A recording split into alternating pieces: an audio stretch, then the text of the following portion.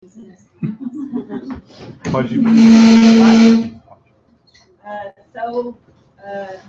morning. I would like to thank you all for coming.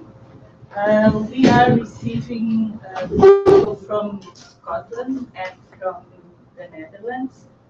We have a project. We are developing a project. It's a partnership between FGV, Sterling University, and Utrecht University, and we have in each year we have a workshop, a conference, and last year it was held in Utrecht University, this year in FGV, and the next year it will be held in Stirling University in Scotland.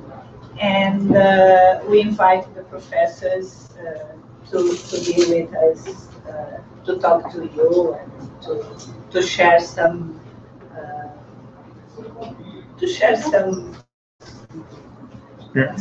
experience. Yes, experience in research interests.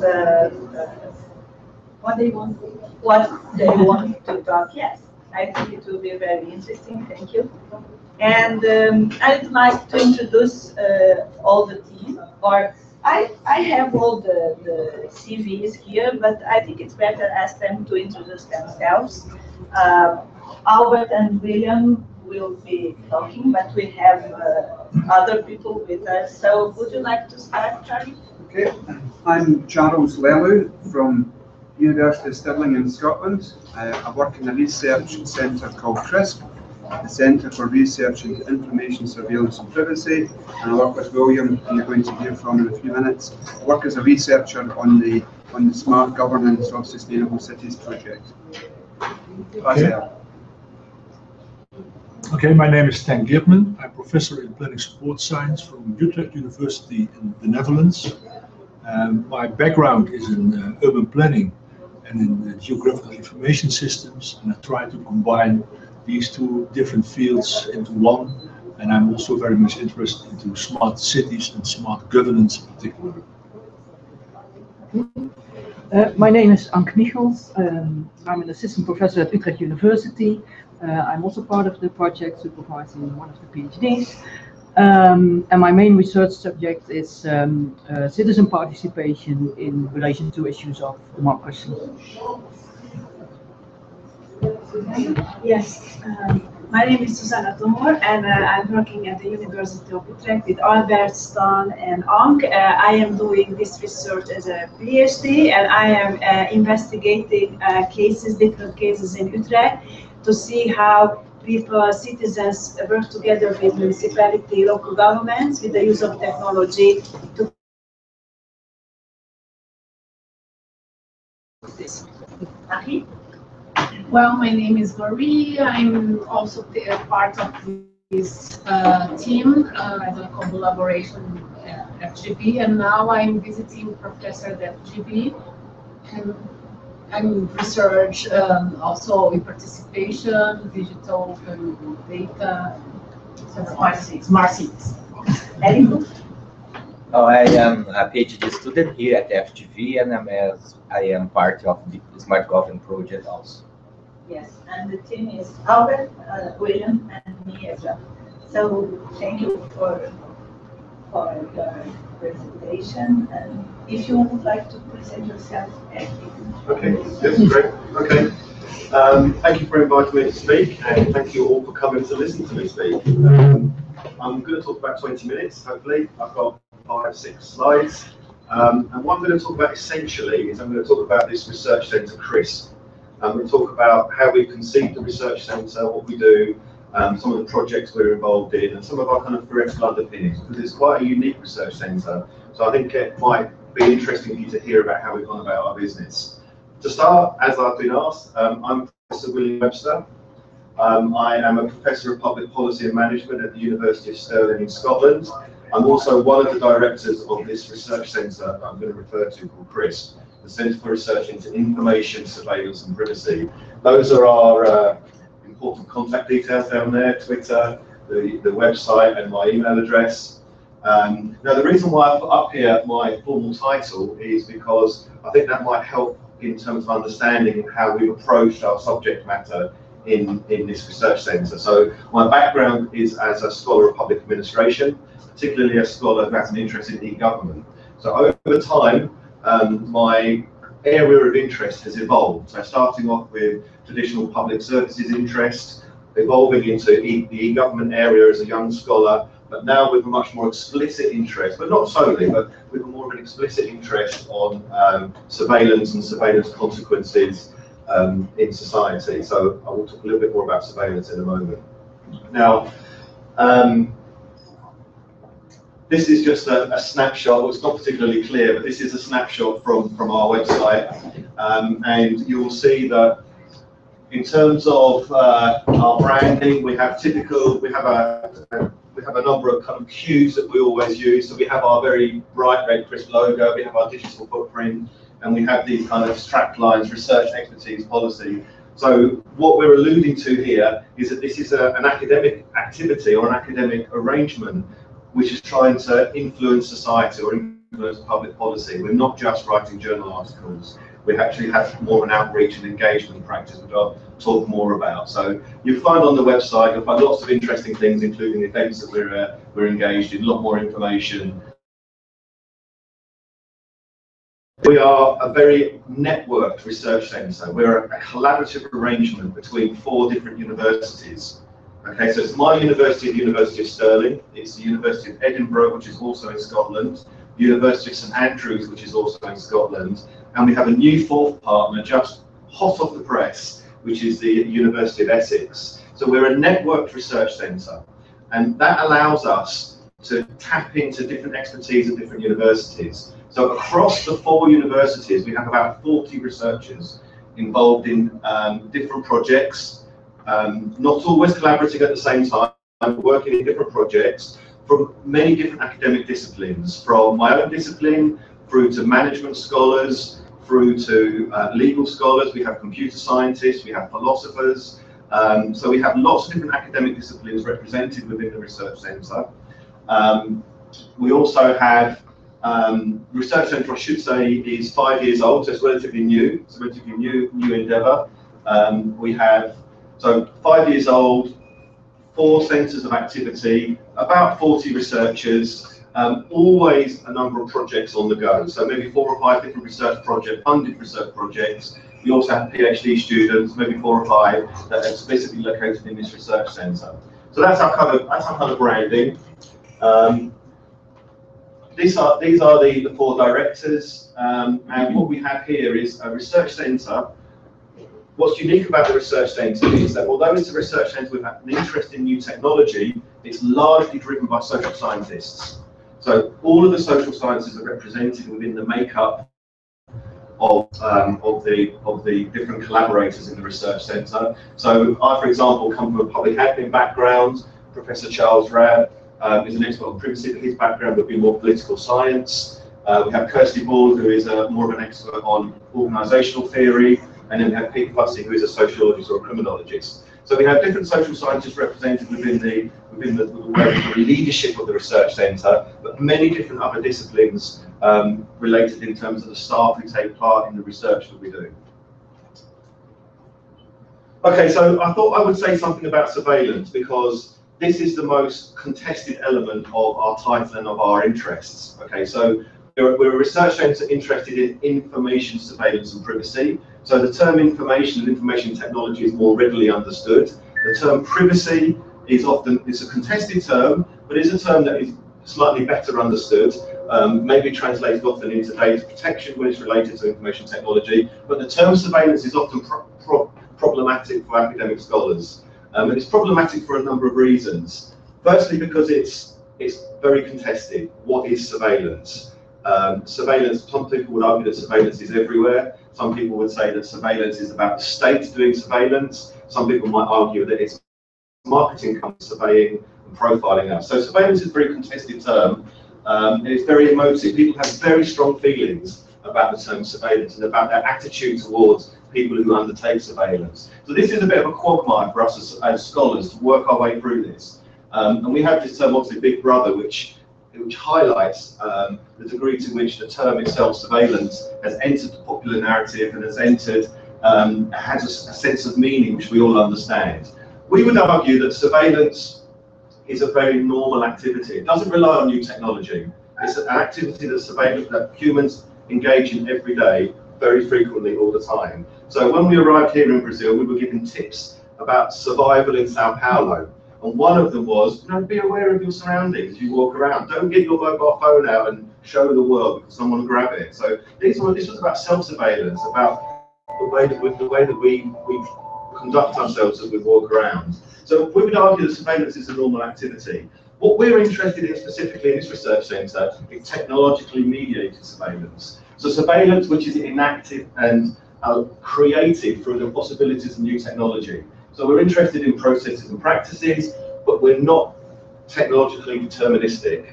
So we would argue that we see these surveillance practices in all sorts of devices and technologies in modern society, from mobile phones to the internet to number plate surveillance cameras, satellite navigation. If you look at apps just on mobile phones, we've been using a lot of Uber taxis since we've been here. Massive surveillance implications and activities. Facebook, for example. So we see surveillance everywhere. Often the concept is linked to security, but we like to think about surveillance in everyday life.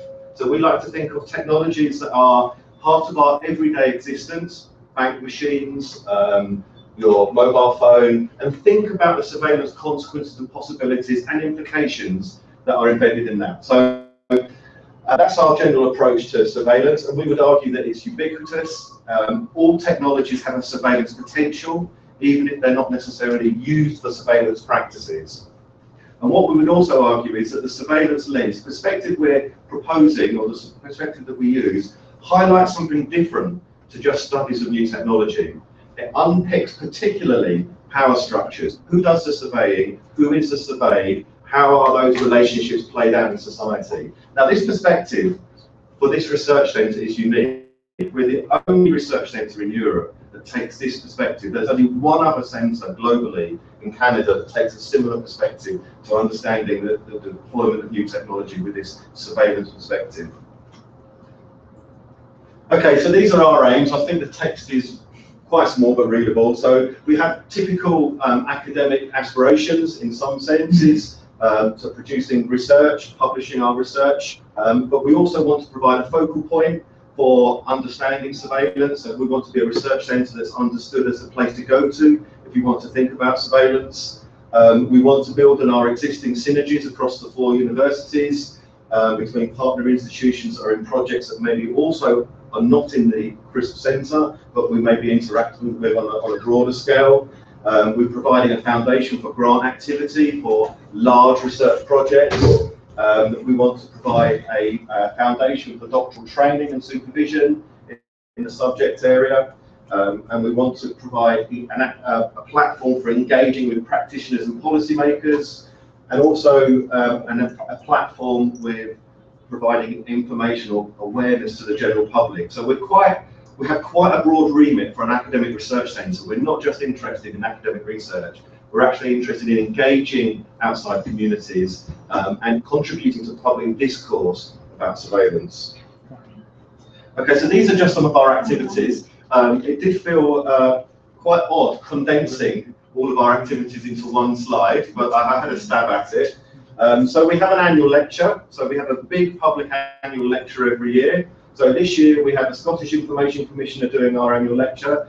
Next year we have the UK Information Commission. We don't always use Information Commissioners. It just so happened that these two committed in these 2 years. Last year we used a very prominent journalist in the UK, a journalist who was the first person to write about the activities of GCHQ in terms of surveilling the national population in the UK, which wasn't widely known at the time. And we have also used very famous academics in the past. We have a big annual lecture, and that's normally in an evening, have a large audience and a wine reception. So again, this is about pushing out our ideas out into the general public. We have a doctoral training school, which happens every 2nd year. This is a week-long training school.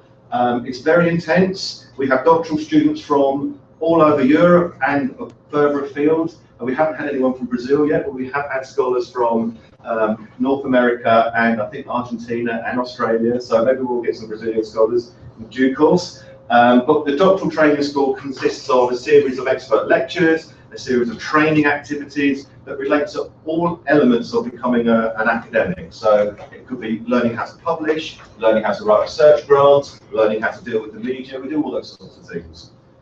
We have our next doctoral training school in next summer in June. We also have a regular panel at this conference. We call it CPDP, Computers, Privacy and Data Protection Annual Conference. This is the big practitioners conference in Brussels every year. Essentially, this is policymakers. So we have an agreement to have a panel every year, and we take our academic research to people who are responsible for the regulation of privacy across Europe. So we pick different topics each year. It could be, for example, we did body-worn cameras one year. And another year we did the quantified self, which is people who use devices to measure their own data, quantify their own data. And so this year we're going to do something on policing and data. So we do different things to take some academic ideas out of the practitioner community. We've just launched a book series with the publisher Routledge called Studies in Surveillance. Okay, we've just launched our first book in that series, and this is going to be an outlet for surveillance scholars, surveillance community to publish their work. And then we have a series of specialist workshops. We bring together academics to develop ideas, develop their work, and to publish outputs. And these are just two that we've done this year. So we have one on religious ethics and 21st century surveillance. This is about to take place in the next few weeks. And then we had one earlier in the year looking at digital technologies and citizen participation. These are some of the activities that we typically engage in.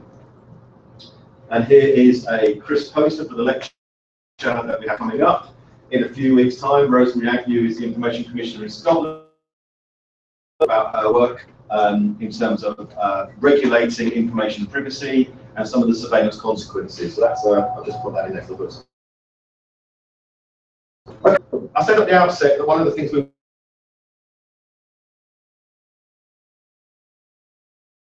we do this in a number of ways. So we host something called the Scottish Privacy Forum. Now this is a forum of about 50 senior government officials, senior academics, senior public policy practitioners who come together and to discuss latest issues in terms of privacy and data protection. Okay, so that's typically about public services and issues that relate to public services. The Information Commissioner in the UK will regularly come to that meeting. Part of the meeting will be chatting screens. For those of you who don't know, Chatham House is behind that is the conversation that you have staged in the legal room, so you're allowed to have a conversation that is maybe sensitive. So part of the meeting will be that. So the conversations about protection, whatever on the horizon. In the UK at the moment, there's a lot on the horizon with a new regulation coming from Europe around data protection. We also give direct policy advice. I'm providing direct advice to the CAM Commissioner. So we have a commission in the UK. He's developed a new strategy which I've been inputting in. One of my colleagues, Professor Charles Rao, has just been appointed to Police Ethics Board, which is looking at how the police use big data, how they do it, and how do they do it ethically, and what do they need to do it. The Scottish Government and other public agencies. Other ways of reaching, of course, are public lectures, which I've just been in the usual publicity machine of the website, the blog, and Twitter. Okay, now these are some of the projects. Now there was many projects I could pick from, and I'm only going to obviously be able to give just touch on these different projects, but I picked these out just because I thought they may be of interest. So the SmartGov project, the one at the top, is the one that we're all engaged in here. This is the SmartGov research team here. And this is looking at smart governance, citizen engagement for new technologies, and that's a partnership between this university and Sterling. Some of these other projects are also interesting. So, for example, we had a project called IRIS, Increasing Resilience in Surveillance Societies. This was all about the relationship between democracy and surveillance. Does surveillance practice support traditional democratic practice? Does it support state activities? So that's what that project, that recently finished. That was a large European project. We also had a project called ASSERT, which looked at societal security. This project was all about taking a different approach to security. So instead of taking the idea that you can use technologies to support existing security arrangements, you can actually provide better security from a bottom-up perspective by allowing citizens ways. So it was a different approach to understanding new technology and security. Project Candid 2020 is a new European research project, and this is actually looking at the activity in smart cities research projects. Looking at what do social scientists do in smart cities research projects, and they're regularly asking me to input into that process. And in fact, I will be giving them all your addresses. Chat the house rules. Exactly. Candid, that's an acronym. Yes. I couldn't fit the full title in here. I'm actually not involved in that subject, so I have to fill out stuff for them. Charles Rabb at Edinburgh. So is that typically smart cities projects are driven by technologists and not social scientists, yet they're social scientists in those projects. So what are they doing? What are they contributing to those projects? That's the basic idea. This one, Monetize Me. This I put all the logos around here just to not be just black and white text. The Monetize Me project is all about understanding how the data from your body. So it's all about the commercial aspects of things like Fitbit. It's also or service providers may initiate that, and what some of the consequences are. Okay, that's not. It's another project. One project that I am involved in, and is driven by the Canadian Social Sciences Research Council, is Big Data Surveillance. This project is all about understanding the surveillance implications of big data practices. So the profiling of big data, and what does that mean for surveillance? How can we understand it in terms of surveillance? And my contribution to that project is to think the regulatory environment has changed. So big data is a step change in terms of how we understand data protection, because data protection assumes data controllers, data owners. Big data changes that a lot, because you often have data that's merged together from public and private sources, and it isn't always clear who owns that data. So that's an ongoing project that's Canada. So I'm going to finish there. I think that's about 20 minutes. So that's a very brief overview of a lot of things that go on within the research centre. I mean, I'm happy to answer questions now or at the end, whatever is most appropriate. Yeah. Okay. Yeah. Okay.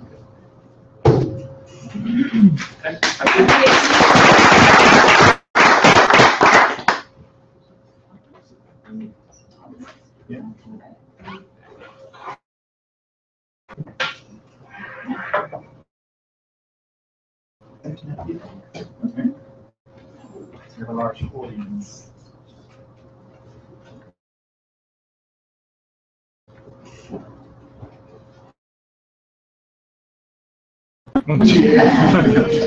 Good to be here. It's very nice to be here in Brazil. So thank you very much, Alexandra, for hosting this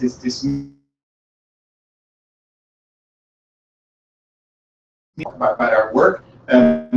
What I want to do is a little bit different than Lynn's presentation, because we don't have a clear center where our research takes place. So what I will be talking about is a little bit about our, and then I will be talking about the work that I do with several people. Susanna's here, Anke is here, and work with other people at the university. And it's all grouped around the theme of public innovation. And the website of LGB, and you've seen that public innovation is also an important theme in your research here. So we we can have either now or another moment in time some interesting discussions.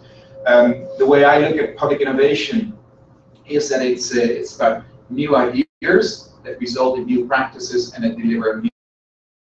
It's very broad and very general, but in essence, I think that's what it's about. It's about focusing on ideas, power of ideas, focusing on the realization. Good ideas result in new practices, and in the end, the evaluation aspect is: does it result in new value? Are the ideas valuable? So, in essence, that is really what it is about. And I work at this institute, the Utrecht University School of Governance. Utrecht is a very, very different city than Sao Paulo. It's so much tinier. We think of it as 350,000 people, so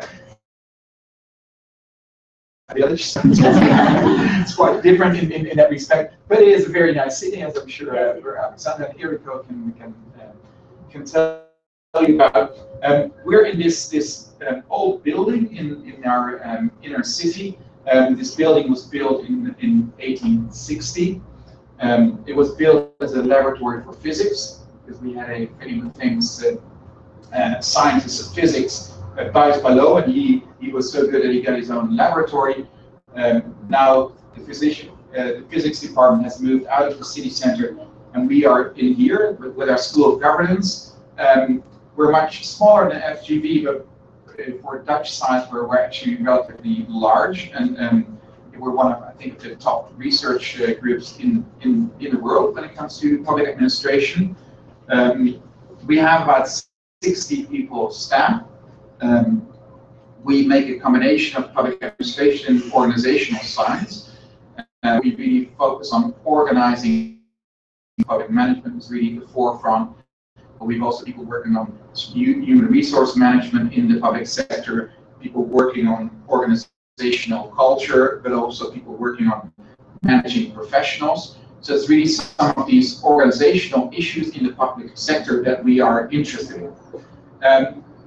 We have our own institute, but we at Inteligente University, interdisciplinary work is so they emphasize that we should not only stay within our own institute and work with public administrationists, but to work with other people, and that's why it's really good to have Stom here. He works at the Department of Sciences, and well, one of the things that we want to do is to collaborate with geosciences, because they bring in other type of expertise. So what we have is we have a strategic theme, sustainability. Sustainability is one of the things that Utrecht University, and we work with people from geosciences and other people on sustainability. So that's a way to organize interdisciplinary work in your university. Another, that's the technical, it's not called a strategic theme of the hub, but again, it's a collaboration. It's on applied data science. So we work with data scientists, cognitive scientists, with people in informatics to work on data science. So it's directly related to this project, smart cities. In this institute, these are some of the people that I directly work with. I would say yeah, the pictures are not all that good. But it's a combination of. I recognize you. I recognize it. I'm in doubt. It's for surveillance reasons. I knew it was going to be on YouTube, so I took pictures on purpose. Yeah, so you all recognize, or you may recognize Ank here. So these are some assistant professors. Ank is here. Some of the assistant professors I work with around issues of public innovation. Then I work in some European projects. One European project is on open data. I work with Erna Rijer here, and we have a large European project with teams from Italy, from Ireland, from France on the open data in the public sector. We have another project on social media in policing, and yeah, this is another postdoc I work with, Leon Dekker. So she works on this project. Then this is Iqbal Safwaf. He also works on open data. He's a PhD from want to do a PhD with us, and I have some research of the research assistants that works on these projects. It's not a formal group. It's not an official formal group. It's sorry. Susanna. Susanna, yeah, sorry. Right in the middle, key person, right in the middle. I introduced myself, but actually he didn't ask any permit.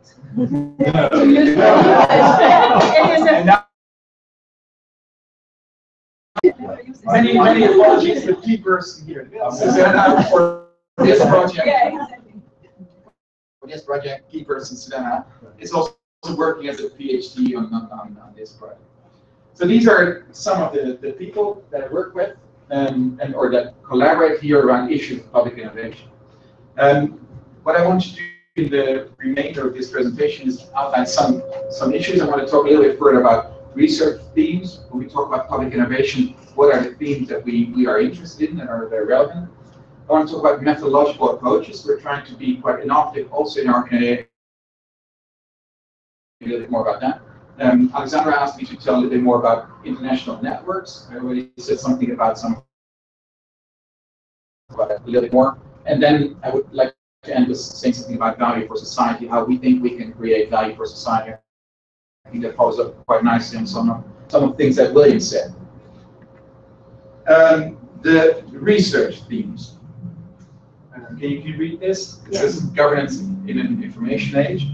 A key influence on my work was Manuel Castell's work on the information age, economy, society, and culture. Do you know this work? Some of you may not.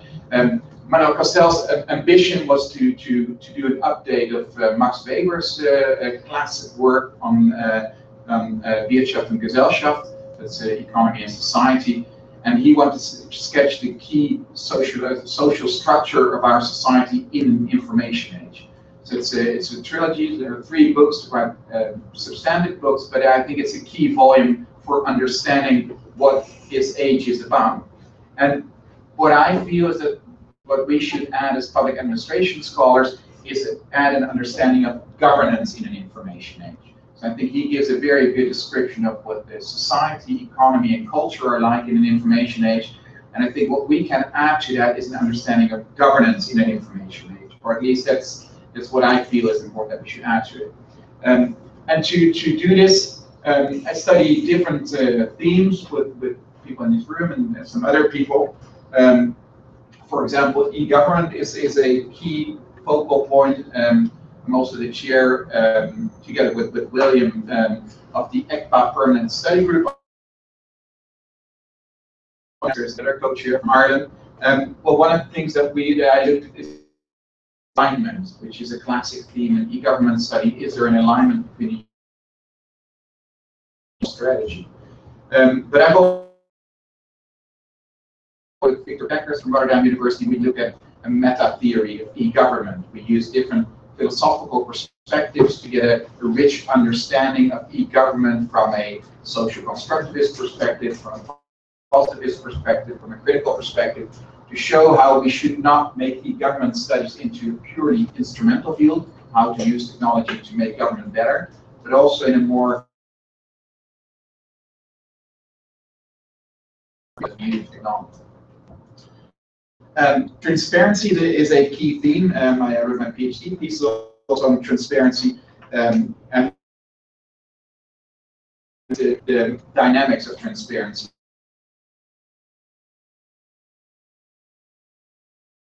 Transparency also influences how policies are drafted and implemented. So there's a recursive relation between transparency and policy, and therefore the changes are often very difficult to predict. What we see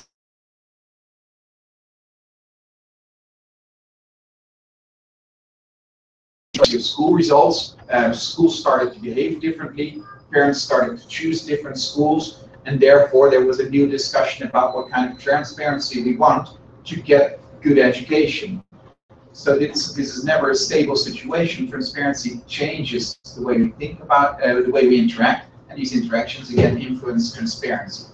So this recursive relation is something I'm very interested in. Social media, I told you something about the social media and policing. I've done quite a bit of work around social media and policing, and one of the things I'm really interested in is, does this trigger new value conflicts? For example, if police officers use social media, they can put, a child is lost or they're looking for a criminal, they could put a picture on Twitter or on Facebook, and that would really help to apprehend the criminal or to find the child. At the same time, William would not be happy with this because they would say this is impeaching on their privacy.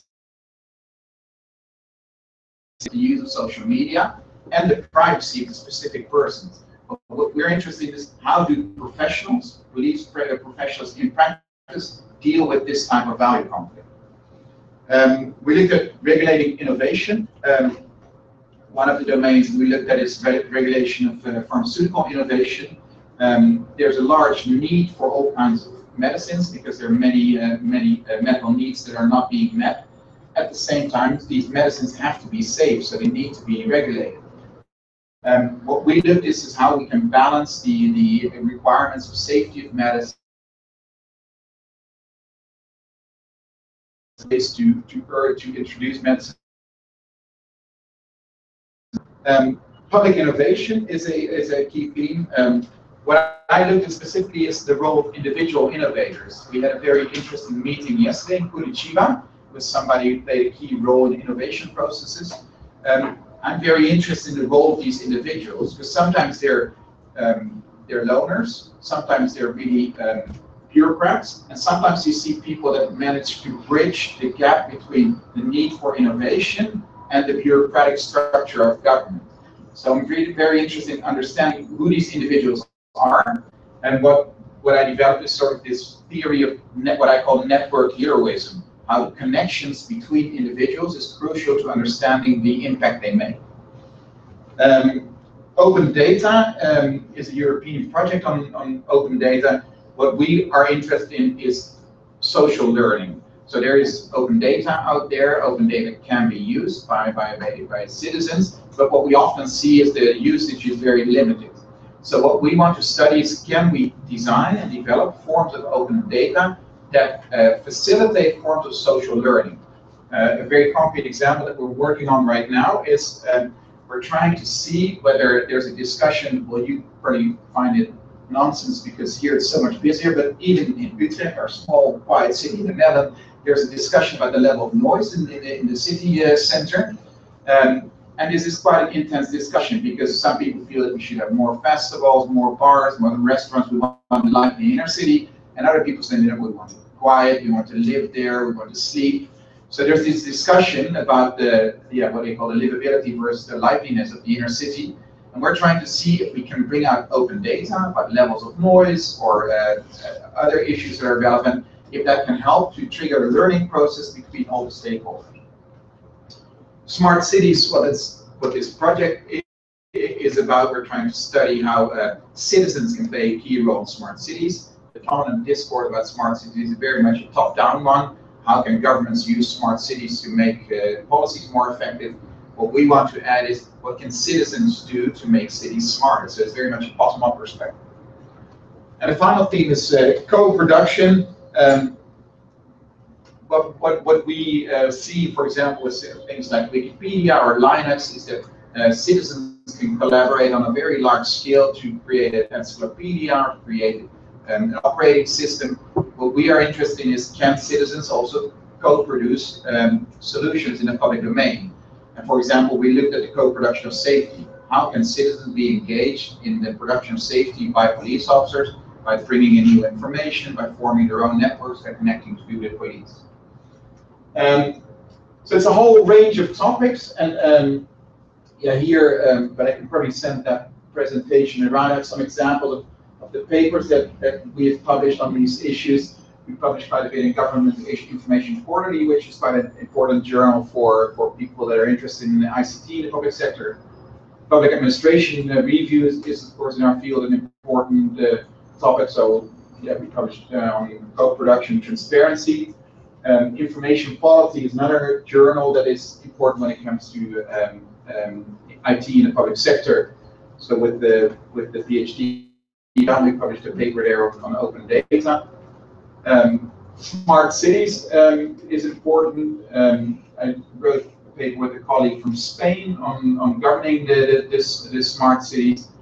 We also try to publish more urban journals. Urban Affairs Reviews is a journal where we have a paper coming out. This is on social media, more also on behavioral journals, behavioral information technology. Public Management Review this is a very good journal for I think. And this is a little bit further from what I usually do, but research policy journal when it comes to technology dynamics in dynamics around the technology. So you see all the themes that I just identified in this map coming back in some of these papers. And an interesting question, I've already said something about it. What do we know? What have we learned from all these projects? Do we know more about public innovation? Do we know more about these dynamics? Do we know more about our ambition of governance in an information age? And I think there's something that we have identified, and well, largely also building on other theories that are quite crucial to governance in an information age. And one thing that keeps coming out of research is the idea of complex dynamics. I just gave you the example of transparency in the educational domain. What we often see is that there's a recursive relation between the different concepts. And whereas often in sort of standard academic approaches, we study relation between an independent and a dependent variable, what we see is that again and again, that it's not really possible to identify the independent and dependent variable because there's all kinds of feedback loops. So also when it comes to smart cities, there is a recursive relation between citizen participation and smart city dynamics. So these complex dynamics mean that we have to study these emergent patterns, the patterns that come out of the dynamic interaction between different social processes. The second thing is instrumental processes effects are overrated. What we're finding time and again, and it would be very interesting to hear that from you as well, is that the effects of the use of new technologies or new innovations in the public domain are overrated. If it comes to democracy, if it comes to public services, if it comes to trust, time and again we see that there are huge promises that are being made. We're going to use e-government and then people will be very happy with the services. We're going to use websites and then we'll create a huge, we'll create transparency, and we'll use new innovative forms of democracy, and then people will start trusting our democratic institutions. It's not happening. I think to a large extent, instrumental effects are overrated. It doesn't mean that we should not be studying it, but I think this is a clear message that comes out of social science research. Process, two things. One thing is, and that's really building upon Castell's work, but also something like Barry Wellman from Canada, is that the networks of individuals are important. And I think that is still something that has not landed well in our field in public administration. We still tend to think either in terms of institutions or individuals, whereas what people like Castells and Wellman identify quite clearly is that it's not so much the organizational level nor the individual level, it's the networks of individuals that make a difference. And well, you can also look at the way we collaborate. It's not like what we often say is it's collaboration between FGV, Sterling University, and Utrecht University, but in effect it's just a collaboration between different individuals that work in different parts of the world. So in research, I think it's very much about these individuals, but also in the public domain. I studied, for example, innovation in the police sector, and it could not be understood on the basis of institutions, of individuals. It really, to understand what came out of this innovation, had to understand all these linkages between individuals. So I think that is something that we really need to take into account. That really changes our understanding of the public sector. And second one is social learning. And that's partly related to this one. I think if we talk about something like co-production or transparency or e-government, we have to understand these as processes of social learning where people interact to change their perceptions and maybe also their behavior. And this learning perspective really helps to understand this process of change. But if we look at it too instrumentally how one intervention changes the behavior, we will not find much. But if we study these learning processes over time, and also maybe find ways to support these learning processes, changes are much more likely. Overall, and this is mostly also from a critical perspective, what we're finding is that the political element is often neglected when it comes to innovation in the public domain. Innovation is something seen that is good for everyone. For example, if you look at smart cities, the promise of smart city technologies is that it will make cities safer, cleaner, more accessible. It will make everybody happy in the end. That is the promise. But it's not going to make everybody happy, so sorry for this message, but not to be disappointed.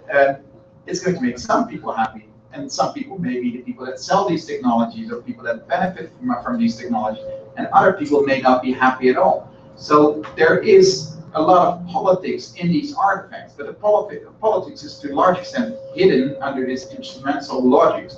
So as social scientists, I think we again and time and again we have to show the politics that are in these artifacts. Innovationist ideology, a smart city agenda is very much a neoliberal agenda. It's often about just limiting the role of government. It's very much about how the private sector can do a better job than the public sector.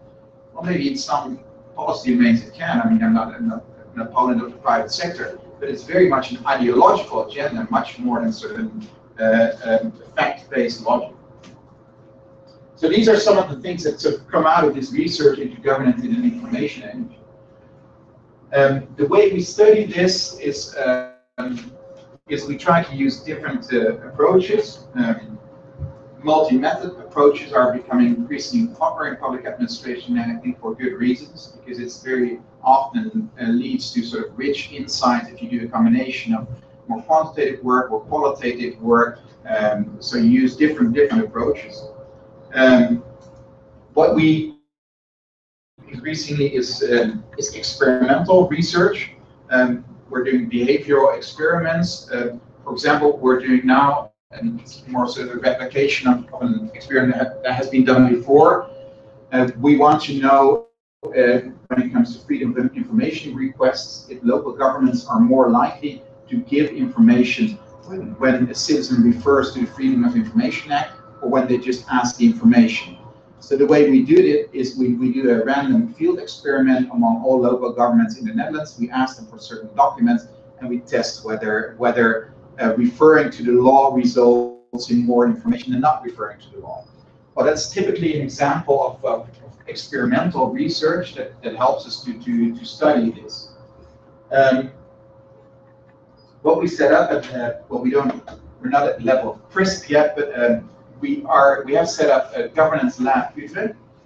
So this is a collaboration between different researchers with the ambition of strengthening our research in the public domain. So it provides a research facility, teaching environment, expertise center, consulting, design facility, and governance practices and innovation. So we enable a research team of students to study governance practices with new techniques and methods. Basically, what we have in this governance lab Utrecht is, on the one hand, expertise in behavioral experiments. So it's about doing these experiments, often through survey experiments. We set up alumni from our programs, and we use this panel to do survey experiments. We're doing living lab experiments. We'll tell you a little bit more about that later on. Living lab experiments are sort of a relation. Zero. Okay. Living lab experiments are related.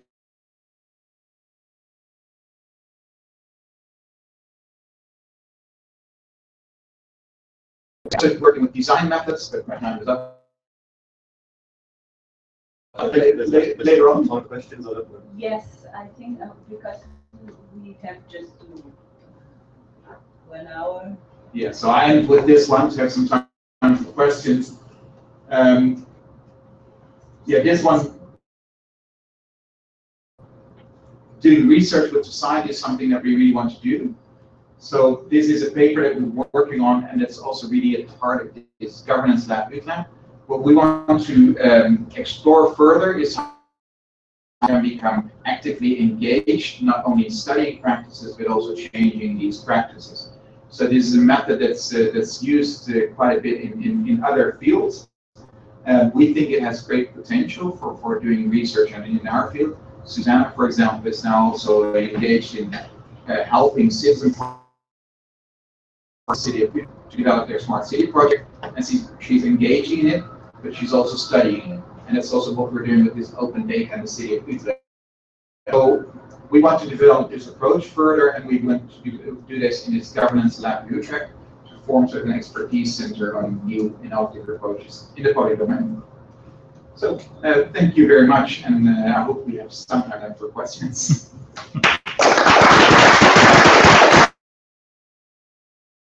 Yes, we have some time for questions, and if you want to pose a question to William, to Albert, or to the others.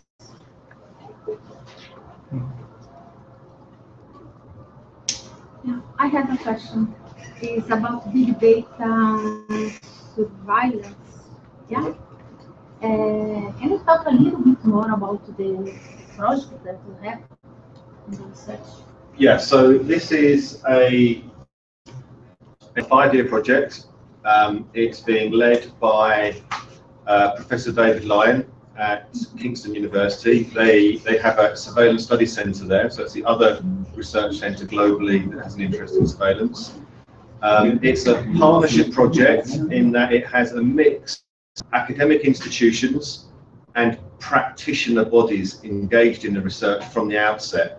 So it has a number of privacy commissioners involved in the research. In Canada, they have the regulation of privacy is devolved quite significantly in Canada. So you have a national privacy commissioner, but then you have regional ones which have quite a lot of authority. So there's lots of privacy commissioners involved. There's also a number of privacy advocate organisations, civil liberties organisations involved. So the project is split into 3 main avenues of activity. One of them is around profiling, marketing, political profiling. So it's about using big data to profile citizens, customers, and service users. And the idea there is to think about how profiling takes place, how algorithms are constructed, how people are accountable for those algorithms in terms of how they're built, and whether or not the outcomes of those algorithms are fair. So it's a study of what happens in practice in the real world. So the idea is that a lot of surveillance research is about understanding fairness. So understanding how data processes are perceived to be fair or otherwise. So that's just one strand of activity. There is another strand which looks at specifically policing, security, and national intelligence. Working around the field of national massively problematic because of access problems. So I'm not engaged in that strand, but that strand I can contribute to the public security in terms of my work on research on surveillance cameras. But they are that stream of activity is very Canada specific, very much about Canadian laws and regulations. And then there's one stream of activity which is much more focused on public services. So how do public services perceive and use big data or address issues to do with data science? So part of that is about building skill sets. Part of it is about how public services with limited technical expertise are still expected to use big data processes. And again, thinking about the consequences of that. So that's in a nutshell what that project's about. Does that help? Yes. My good luck.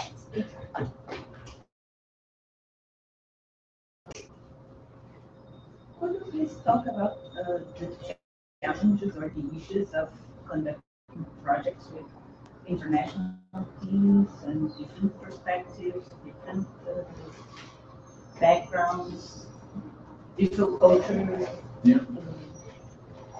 Shall I start? Yeah. Well, there's actually two.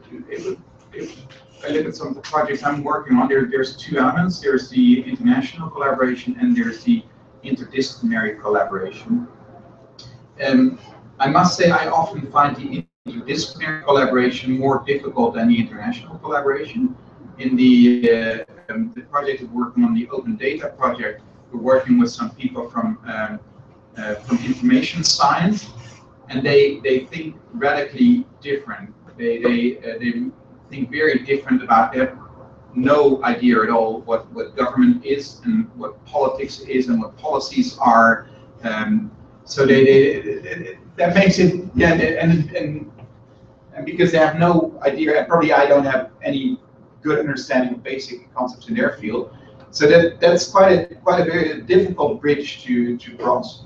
At the same time, I do feel that working really enriched me in my work. For example, we've done some papers on activity theory, which is quite often used in social psychology, but it's not something that I had run across. So so for me, that was also very, very helpful. But I must say, especially I think the collaborate well with some people. I mean, with Stone, their field is quite related to what we're doing. Many theories are similar. So then I think you have sort of a productive distance. I think with some other disciplines, I find it very, very challenging. When it comes to the international collaboration, yeah, I find it really, really helpful. And actually, I didn't talk at all, and William and I, we had to, of course, bring it back to some time. He was a little bit more successful than I was, probably,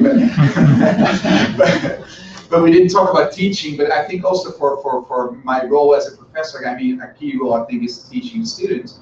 And therefore the international experience is also very important. Strong just took lots of pictures in Curitiba because he talks about Curitiba in his class, but it's really good to know these experiences. So it helps me a lot to develop, to learn as a scholar.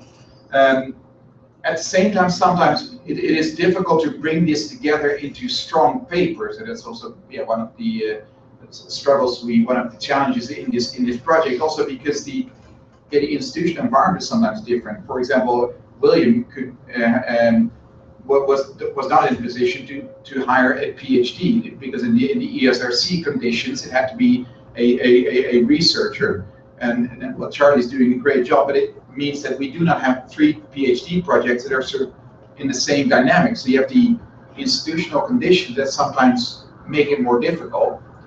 At the same time, you learn more from it. So, but what I do over time is focus more on national collaborations that are interdisciplinary and international collaborations that are monodisciplinary. For me, that seems to be a better way of doing it. Yeah, I think I would echo a number of Albert's sentiments there. There is an art form to building a successful research collaboration. One element of it, which Albert didn't particularly mention, is personalities. So if you're going to be working with people, but they're not going to be in the office next door, you need to be comfortable enough with them, that you know them well enough that you can communicate with them by email. And email can be a terror for miscommunication. So a key part is actually working in a collaboration with people you know, or people you trust, or people that you are friends with. That helps a lot. Also, what? No, not completely. No, but Albert and I knew each other very well to a point. So not completely, but there was an element of that in our project. The other aspect, which I think Albert's kind of set out already, is that different disciplinary approaches in a collaborative project can lead to disagreements from day one. So you can sit down in your first meeting and have a disagreement about a core concept in your project, and you have to, as researchers, be flexible enough to work your way around that maneuver. So I'll give you an example. The project Increasing Resilience in Surveillance Societies, that was a 3-year project, and even at the end of the project, we were still arguing about the concept of resilience. The different academic disciplines approached it completely differently, of what that concept meant. So my feeling is that a degree of flexibility is always required, and it's important not to get hung up too much on my own disciplinary norms that I rely on as I go about my academic business, but to try and make sure I understand where other academics come from and their perspectives. Okay. So, one more question? No? Just one quick question. Yeah, this is for Albert, because you mentioned in your presentation that smart cities have a promise to develop a better city, and is kind of not real. But we saw in almost all the papers that I read is always the same. Oh, the smart cities have the promise to be increase the cities and develop better cities. Why we academics continuously reproducing this concept that smart city is a good concept and not criticizing this concept? Yeah, no, that's a very good question.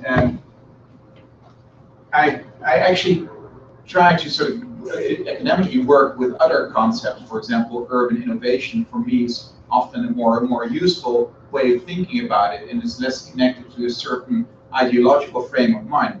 But there's two reasons why I also still use the term smart city. Is because the first reason is because it's academics that are doing this research. There's sort of this community that we're forming with, well, Marie, Alexander, and I are all three members of a smart city consortium. So these academics start grouping themselves around certain concepts. And if you want to use another concept, you don't make the connections to these groups of academics. And very practically, you may write a very interesting paper, but if you don't use the term smart city, then people will just not find the paper or use it in their work. So in ways, you're sort of forced to use that concept to connect academically. And a second reason is that many projects, many funding opportunities are related to the concept of smart city technologies. So, and that, I think that's a general risk in the academic world at the moment, is that very often in all of the NWO, here you have FAPES, you have ESRC in the UK, and there's the European programs. They often frame their programs in a certain way and force us to reframe our ideas in such a way that they will get funded. So this funding rationality has a huge impact on the way we do our work. So what I do is I try to create some room to develop new concepts or develop more reflective or analytical approaches, but I still feel I should not avoid using the concepts for the two reasons that I just mentioned. I think I would confirm Albert's comments, because if you want to engage in contemporary public policy, you've got to use the language of contemporary public policy, and the same goes for funding council. So a lot of the terms we've used today, big data, resilience, these are all really important terms in public policy circles. So if we want to engage with them, we have to use their language. And if you're applying for research grants, you have to demonstrate that you're very contemporary. So you use the language of the contemporary public policy environment, and doesn't mean you can't navigate your way through it and explain that this is a piece of terminology that has a lot of rhetoric, a lot of embedded meaning, driven by industry, whatever the case may be. But it's very difficult to avoid using those terms, especially if you're applying for a large research grant in a call where the title has smart cities in it. How can you, it's very difficult to avoid. Okay. Thank you all for coming.